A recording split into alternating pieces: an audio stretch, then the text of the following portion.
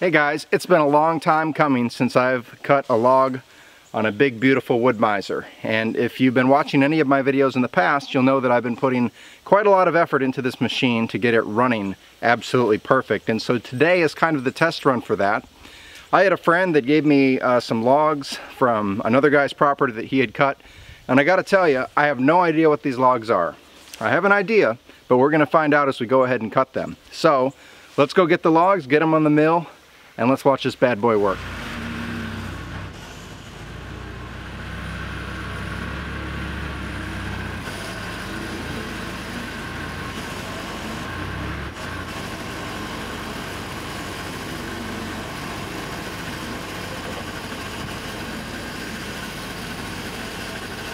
Well, as you can see, this piece has a little bit of a crotch section in it right here with the branch coming off of the main trunk. And so one of the first things I have to do is figure out exactly how I want to cut this. Again, there's no specific end purpose for this log, and so I'm just going to try to probably cut this into bowl turning blanks, because I have a younger daughter who's learning to turn bowls, and you can never have enough bowl turning blanks in your collection. And so what I'm going to do is I'm probably going to cut this and try to get a few sections out of that spot right there where that crotch comes in, and that's going to make for some beautiful bowls in the future. And then the second log, we'll handle that one. That one looks a little better, and that one we're going to make lumber out of. Let's get started.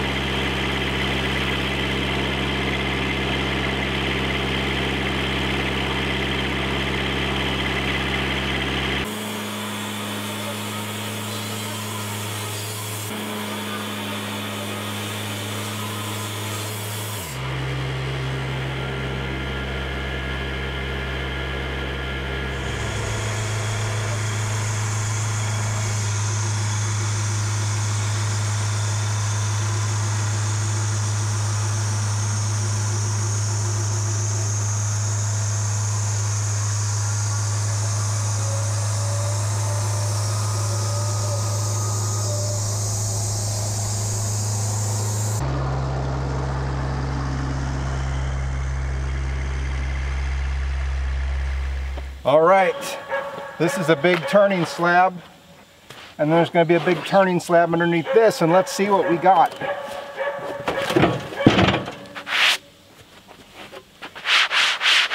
Look at that cut, is so nice and smooth. Here's that crotch section that I was telling you about that was going to be in there. I'll get a close-up of that and show you that right now. And this is, without a doubt, elm. So when these were cut, they looked really dark on the ends. They almost look like a walnut, but they didn't have the sapwood ring that a walnut usually has. And you can tell from the smell, I don't know how to explain it, but elm kind of smells like an old barn, if you think of it that way, an old horse barn. Beautiful wood. So we're going to go ahead and keep cutting this, and we're going to finish this one out, then we're going to get the other one on here and cut some lumber out of that one.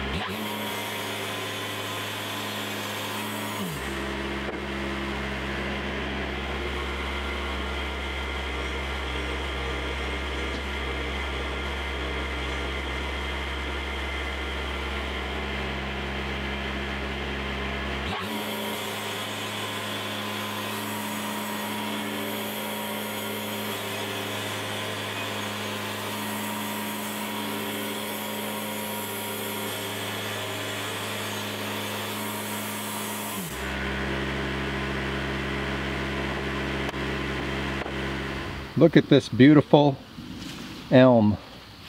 These are the big fat slabs right here, as you can see. It's about 4.5 inches thick. That's going to be for bowl blanks. These were the little cutoffs that came off of the top branch parts. Still very useful for littler projects. So what you see here is that second log's worth of lumber, and I cut it all at about 1.5 inches.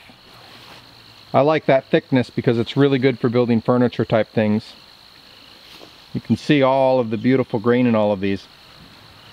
So I was stopped right in the middle of sawing because it started to pour out here. Today's weather forecast in the beginning of the day was about a 15% chance of rain. But in Indiana, that usually means it's going to rain very hard for 15% of the day, which is exactly what happened. But thankfully it made the wood nice and wet, so you can see the beautiful grain in all of this elm. Well, I was very happy to see that this turned out to be elm. It's one of my favorite woods because it's nice and dense and it works really very well. And it's not very easy to find good elm. It's one of those kind of off species that you wouldn't normally see. So I'm going to get this stickered and stacked. It's going to be drying out for at least a month. Then it's going to go into the kiln and it will be available for sale after that time. Wow, you know what is really nice about elm? It's one of those woods that really has a nice reveal. Certain woods, when you're working them and you're just working with dried wood, they look very plain. And elm, when it's dry, looks very plain. But then when you finish it, I mean, it pops like very few woods do, and it's really a cool thing to see. Really beautiful wood. Well guys, if you have enjoyed watching this video, please go ahead and subscribe. Hit the like button for me and hit that bell. That way you will be notified of all the newest videos that come out.